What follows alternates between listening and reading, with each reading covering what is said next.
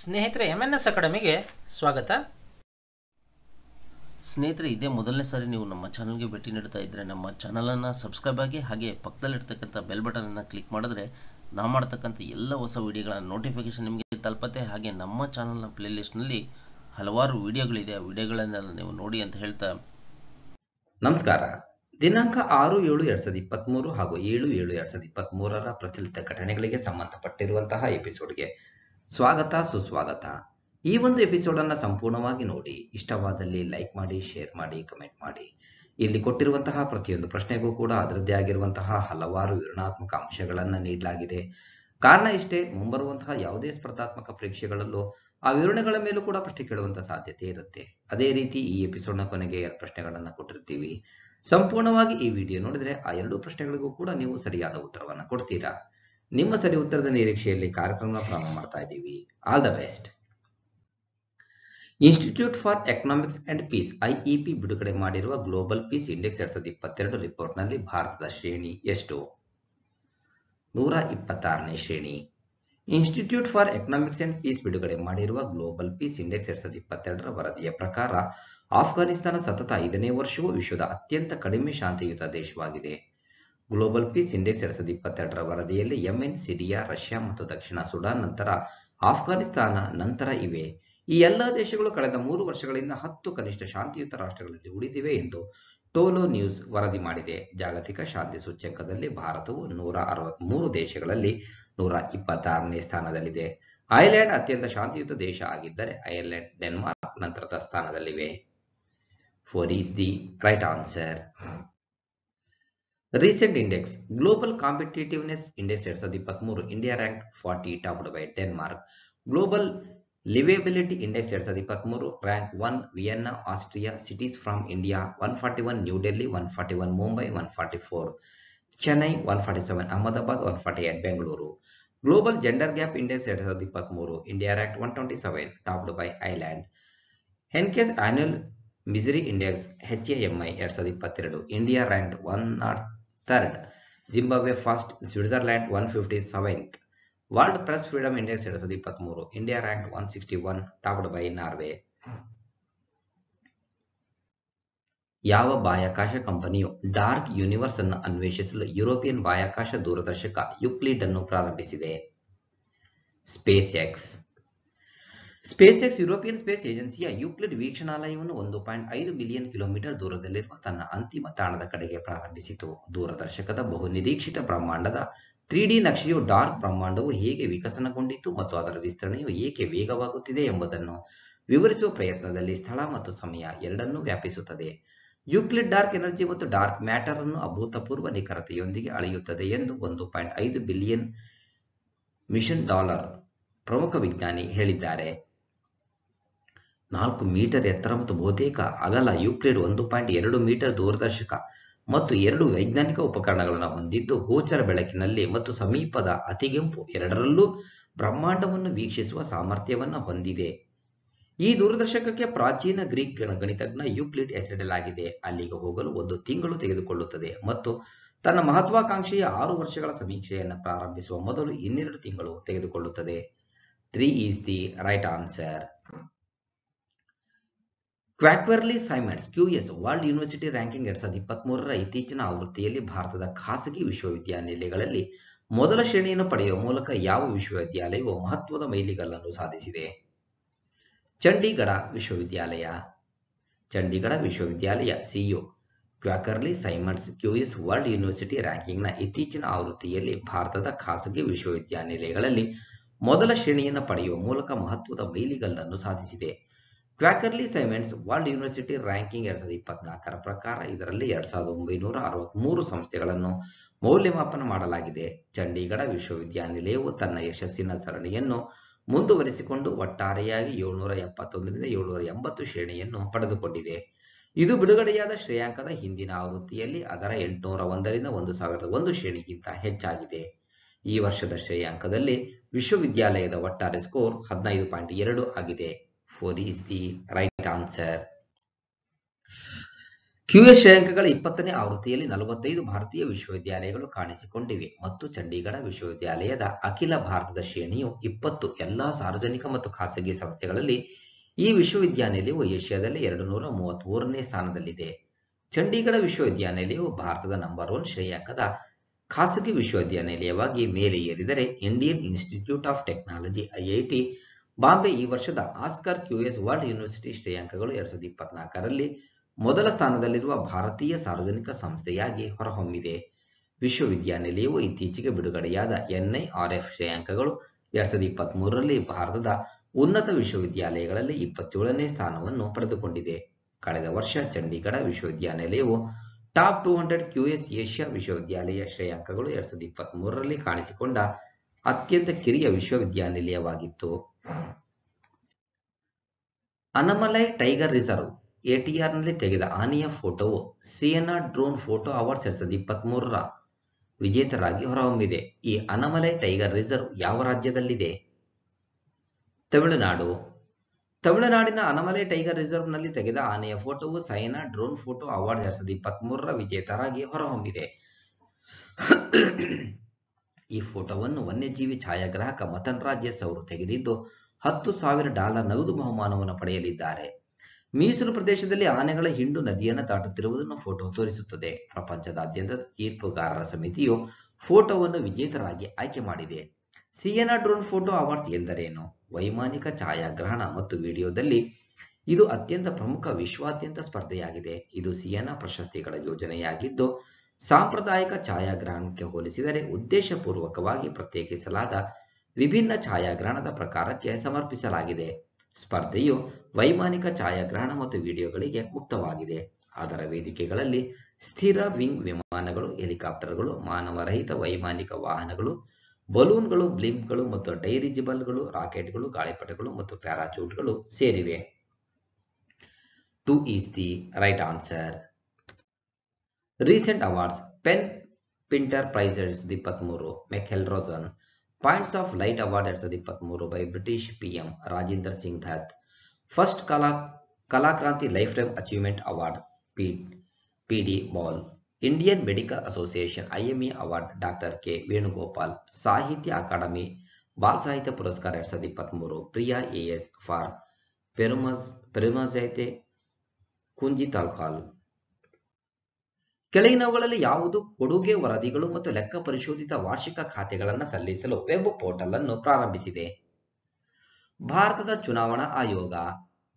ರಾಜಕೀಯ ಪಕ್ಷಗಳು ಈಗ ತಮ್ಮ ಹಣಕಾಸು ಖಾತೆಗಳನ್ನು ಭಾರತದ ಚುನಾವಣಾ ಆಯೋಗಕ್ಕೆ ಆನ್ಲೈನ್ನಲ್ಲಿ ಸಲ್ಲಿಸಲು ಸಾಧ್ಯವಾಗುತ್ತದೆ.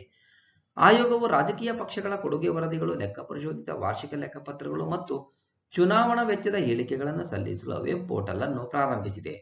ಜನಪ್ರತಿನಿಧಿ ಕಾಯ್ದೆ ಮತ್ತು ಪಾರದರ್ಶಕತೆ ಮಾರ್ಗಸೂಚಿಗಳ ಪ್ರಕಾರ ಈ ಹಣಕಾಸು ಹೇಳಿಕೆಗಳನ್ನು ರಾಜಕೀಯ ಪಕ್ಷಗಳು ಕಾಲಕಾಲಕ್ಕೆ ಚುನಾವಣಾ ಸಂಸ್ಥೆಗೆ ಸಲ್ಲಿಸಬೇಕಾಗುತ್ತದೆ.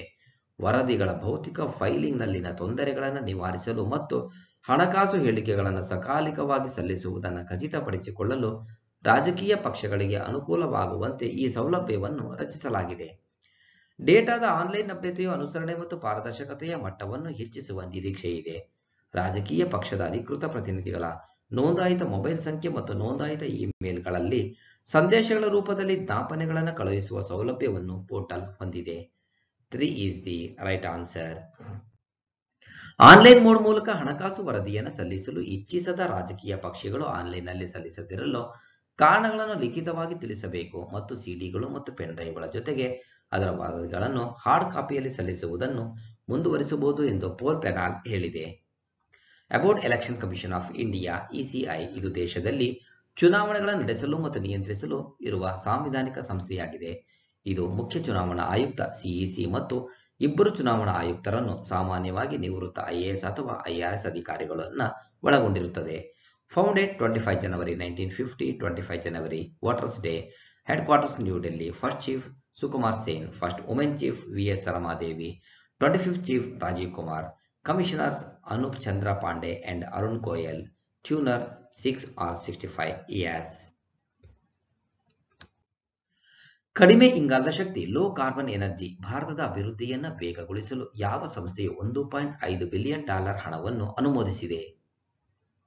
ವಿಶ್ವ ಬ್ಯಾಂಕ್ನ ಕಾರ್ಯನಿರ್ವಾಹಕ ನಿರ್ದೇಶಕರ ಮಂಡಳಿಯು ಭಾರತದ ಕಡಿಮೆ ಇಂಗಾಲದ ಶಕ್ತಿಯ ಅಭಿವೃದ್ಧಿಯನ್ನು ವೇಗಗೊಳಿಸಲು $1.5 ಬಿಲಿಯನ್ ಹಣವನ್ನು ಅನುಮೋದಿಸಿದೆ. ನವೀಕರಿಸಬಹುದಾದ ಶಕ್ತಿಯನ್ನು ಹೆಚ್ಚಿಸುವ ಮೂಲಕ, ಹಸಿರು ಹೈಡ್ರೋಜನ್ ಅನ್ನು ಅಭಿವೃದ್ಧಿಪಡಿಸುವ ಮೂಲಕ ಮತ್ತು ಕಡಿಮೆ ಇಂಗಾಲದ ಶಕ್ತಿ ಹೂಡಿಕೆಗಳಿಗೆ ಹವಾಮಾನ ಹಣಕಾಸನ್ನು ಉತ್ತೇಜಿಸುವ ಮೂಲಕ ಕಡಿಮೆ ಇಂಗಾಲದ ಶಕ್ತಿಯನ್ನು ಉತ್ತೇಜಿಸಲು ಭಾರತಕ್ಕೆ ಹಣಕಾಸು ಸಹಾಯ ಮಾಡುತ್ತದೆ. ಕೇಂದ್ರವು 2030ರ ವೇಳೆಗೆ 500 ಗಿಗಾವ್ಯಾಟ್ ಸ್ಥಾಪಿಸಲಾದ ನವೀಕರಿಸಬಹುದಾದ ಇಂಧನ ಸಾಮರ್ಥ್ಯವನ್ನು ಸಾಧಿಸುವ ಗುರಿಯನ್ನು ಹೊಂದಿದೆ ಮತ್ತು 2070ರ ವೇಳೆಗೆ ನಿವ್ವಳ ಶೂನ್ಯವನ್ನು ತಲುಪುತ್ತದೆ. ಇದಲ್ಲದೆ ಇತ್ತೀಚೆಗೆ ಭಾರತ ಸರ್ಕಾರವು 17,000 ಕೋಟಿ ರೂಪಾಯಿಗೂ ಹೆಚ್ಚು ಮೌಲ್ಯದ ಹಸಿರು ಹೈಡ್ರೋಜನ್ ಉತ್ಪಾದನೆಗೆ ಬಹುನಿರೀಕ್ಷಿತ ಪ್ರೋತ್ಸಾಹ ಯೋಜನೆಯನ್ನು ಪ್ರಾರಂಭಿಸಿತು. 4 is the right answer. About World Bank, founded 1944, headquarters Washington DC, President Ajay Banga, MD and CFO Anushla Kant, Chief Economist Carmen Reinhardt, Executive Director Rajesh Kullar. Member countries 189, World Bank Group 5, IBRD, IDA, IFC, MIGA and ICSID. ವಿಶ್ವ ವ್ಯಾಪಾರ ಸಂಸ್ಥೆ world trade organisation WTOಗೆ 9 ತಿಂಗಳ ಕಾಲ ಭಾರತದ ರಾಯಭಾರಿಯಾಗಿ ಬ್ರಜೇಂದ್ರ ನವನೀತ್ ಅವರನ್ನು ಕೇಂದ್ರ ಸರ್ಕಾರ ಮರು ನೇಮಕ ಮಾಡಿದೆ. WTOನ ಪ್ರಧಾನ ಕಚೇರಿ ಎಲ್ಲಿದೆ? Geneva, Switzerland. ವಿಶ್ವ ವ್ಯಾಪಾರ ಸಂಸ್ಥೆ WTOಗೆ 9 ತಿಂಗಳ ಕಾಲ ಭಾರತದ ರಾಯಭಾರಿಯಾಗಿ ಬ್ರಜೇಂದ್ರ ನವನೀತ್ ಅವರನ್ನು ಕೇಂದ್ರ ಸರ್ಕಾರ ಮರು ನೇಮಕ ಮಾಡಿದೆ. ಅವರು ಜೂನ್ 2020ರಲ್ಲಿ ಅಧಿಕಾರ ವಹಿಸಿಕೊಂಡರು ಮತ್ತು ಅವರ ಅಧಿಕಾರಾವಧಿಯು ಜೂನ್ 2023ರಲ್ಲಿ ಕೊನೆಗೊಂಡಿತು. ಈ ನಿರ್ಧಾರವು 2024ರಲ್ಲಿ WTOನ ನಿರ್ಣಾಯಕ 13ನೇ ಮಂತ್ರಿ ಸಮ್ಮೇಳನದ ಮುಂದೆ ಬರುತ್ತದೆ. ಕೋವಿಡ್ ಥೆರಪ್ಯೂಟಿಕ್ಸ್ ಮತ್ತು ಡಯಾಗ್ನೋಸ್ಟಿಕ್ಸ್ಗೆ ಸಂಬಂಧಿಸಿದ ಜಾಗತಿಕ ಬೌದ್ಧಿಕ ಆಸ್ತಿ ಹಕ್ಕುಗಳಿಗಾಗಿ ಮನ್ನಾವನ್ನು ವಿಸ್ತರಿಸಲು ಭಾರತ ಪ್ರಯತ್ನಿಸುತ್ತದೆ. ಫೆಬ್ರವರಿ 2024ರಲ್ಲಿ ಅಬುಧಾಬಿಯಲ್ಲಿ WTO 13ನೇ ಮಂತ್ರಿ ಸಮ್ಮೇಳನ ನಡೆಯಲಿದೆ. 4 is the right answer. ಭಾರತವು ಯಾವ ದೇಶವನ್ನು ಸೋಲಿಸುವ ಮೂಲಕ south Asian football federation championship 2023 ಗೆದ್ದಿದೆ? ಕುವೈತ್. ಭಾರತವು ದಕ್ಷಿಣ ಏಷ್ಯಾ ಫುಟ್ಬಾಲ್ ಫೆಡರೇಷನ್ ಚಾಂಪಿಯನ್ಶಿಪ್ 2023 ಗೆದ್ದಿದೆ. ಭಾರತದ ಪುರುಷರ ಫುಟ್ಬಾಲ್ ತಂಡವು ರೋಚಕ ಪೆನಾಲ್ಟಿ ಶೂಟೌಟ್ನಲ್ಲಿ 5-4 ಗೋಲುಗಳಿಂದ ಕುವೈತನ್ನು ಸೋಲಿಸಿತು. 14 ಆವೃತ್ತಿಗಳಲ್ಲಿ ಭಾರತ ತನ್ನ 9ನೇ SAFF ಚಾಂಪಿಯನ್ಶಿಪ್ನಲ್ಲಿ ಜಯಗಳಿಸಿದೆ. ಬೆಂಗಳೂರಿನ ಶ್ರೀಕಂಠೀರವ ಸ್ಟೇಡಿಯಂನಲ್ಲಿ ಫೈನಲ್ ಪಂದ್ಯ ನಡೆಯಿತು. ಗೋಲ್ ಕೀಪರ್ ಗುರುಪ್ರೀತ್ ಸಿಂಗ್ ಕುವೈತ್ ನಾಯಕನಿಂದ ಅಂತಿಮ ಕಿಕ್ ಅನ್ನು ಉಳಿಸುವ ಮೂಲಕ ಭಾರತ ತಂಡಕ್ಕೆ ಹೀರೋ ಆಗಿ ಹೊರಹೊಮ್ಮಿದರು. ಸೆಮಿಫೈನಲ್ನಲ್ಲಿ ಭಾರತವು ಲೆಬನಾನ್ ಅನ್ನು ಸೋಲಿಸಿದರೆ Kuwait ಬಾಂಗ್ಲಾದೇಶವನ್ನು 1-0 ಗೋಲುಗಳಿಂದ ಸೋಲಿಸಿತು. 1 is the right answer. SAFF championship 2023 prize winner India, runner up Kuwait. Top goal scorer Sunil ಛೆತ್ರಿ 6 ಗೋಲ್ಗಳು. Most valuable player MVP Sunil Chhetri. Fair play award Nepal football team. Best goal keeper ಅನಿಸುರ್ Rahman ಜಿಕೋ. ಭಾರತೀಯ cricket ನಿಯಂತ್ರಣ ಮಂಡಳಿ BCCI ಈ ಕೆಳಗಿನ ಯಾವುದರೊಂದಿಗೆ 3 ವರ್ಷಗಳ ಪ್ರಾಯೋಜಕತ್ವದ ಒಪ್ಪಂದಕ್ಕೆ ಸಹಿ ಹಾಕಿದೆ? ಡ್ರೀಮ್ 11. ಭಾರತೀಯ ಕ್ರಿಕೆಟ್ ನಿಯಂತ್ರಣ ಮಂಡಳಿ BCCI fantasy sports gaming platform dream 11 ನೊಂದಿಗೆ 3 ವರ್ಷಗಳ ಪ್ರಾಯೋಜಕತ್ವದ ಒಪ್ಪಂದಕ್ಕೆ ಸಹಿ ಹಾಕಿದೆ. Fantasy gaming platform dream 11 edtech platform Baiju ಅನ್ನು ಟೀಮ್ ಇಂಡಿಯಾದ ಮುಂದಿನ ಪ್ರಮುಖ ಪ್ರಾಯೋಜಕರಾಗಿ ಬದಲಾಯಿಸಿದೆ. ICC ವಿಶ್ವ ಟೆಸ್ಟ್ ಚಾಂಪಿಯನ್ಶಿಪ್ 2023-25ರ ಚಕ್ರದಲ್ಲಿ ಟೀಮ್ ಇಂಡಿಯಾಗೆ ಮೊದಲ ಟಾಸ್ಕ್ ಆಗಿರುವ ವೆಸ್ಟ್ ಇಂಡೀಸ್ ವಿರುದ್ಧದ ನಿರ್ಣಾಯಕ ಟೆಸ್ಟ್ ಸರಣಿಗೆ ಮುಂಚಿತವಾಗಿ ಪ್ರಮುಖ ಪ್ರಾಯೋಜಕ ಬದಲಾವಣೆಯು ಬರುತ್ತದೆ. 2019ರಲ್ಲಿ ಬೈಜೂಸ್ ರಾಷ್ಟ್ರೀಯ ತಂಡದ ಪ್ರಾಯೋಜಕರಾಗಿ ಓಪ್ಪೋ ಅನ್ನು ಬದಲಿಸಿತು ಮತ್ತು 2022ರವರೆಗೆ 3 ವರ್ಷಗಳವರೆಗೆ ಒಪ್ಪಂದಕ್ಕೆ ಸಹಿ ಹಾಕಿತ್ತು. 3 is the right answer. About Board of Control for Cricket in India, BCCI founded 1928, headquarters Wankhede Stadium, first president R.E. Grant Govan, 39th president Roger Binney, vice president Rajiv Shukla, secretary Jay Shah, men's coach Rahul Dravid, women's coach Ramesh Pawar. Scotland ವಿರುದ್ಧ ಸೋತ ನಂತರ ಈ ಕೆಳಗಿನ ಯಾವ cricket ತಂಡವು ತಮ್ಮ ಇತಿಹಾಸದಲ್ಲಿ ಮೊದಲ ಬಾರಿಗೆ ಕ್ರಿಕೆಟ್ ವಿಶ್ವಕಪ್ 2023ಕ್ಕೆ ಅರ್ಹತೆ ಪಡೆಯಲು ವಿಫಲವಾಗಿದೆ? West Indies. ಸ್ಕಾಟ್ಲೆಂಡ್ ವಿರುದ್ಧ ಸೋತ ನಂತರ ವೆಸ್ಟ್ ಇಂಡೀಸ್ ಕ್ರಿಕೆಟ್ ತಂಡವು ತಮ್ಮ ಇತಿಹಾಸದಲ್ಲಿ ಮೊದಲ ಬಾರಿಗೆ ಕ್ರಿಕೆಟ್ ವಿಶ್ವಕಪ್ 2023ಕ್ಕೆ ಅರ್ಹತೆ ಪಡೆಯುವಲ್ಲಿ ವಿಫಲವಾಗಿದೆ. ವೆಸ್ಟ್ ಇಂಡೀಸ್ 1975 ಮತ್ತು 1979ರಲ್ಲಿ ಪುರುಷರ 50 ಓವರ್ ಕ್ರಿಕೆಟ್ನ ವಿಶ್ವಕಪ್ನ ಮೊದಲ 2 ಆವೃತ್ತಿಗಳನ್ನು ಗೆದ್ದುಕೊಂಡಿತು ಮತ್ತು 1983ರಲ್ಲಿ ರನ್ನರ್ಸ್ ಅಪ್ ಕೂಡ ಆಗಿತ್ತು.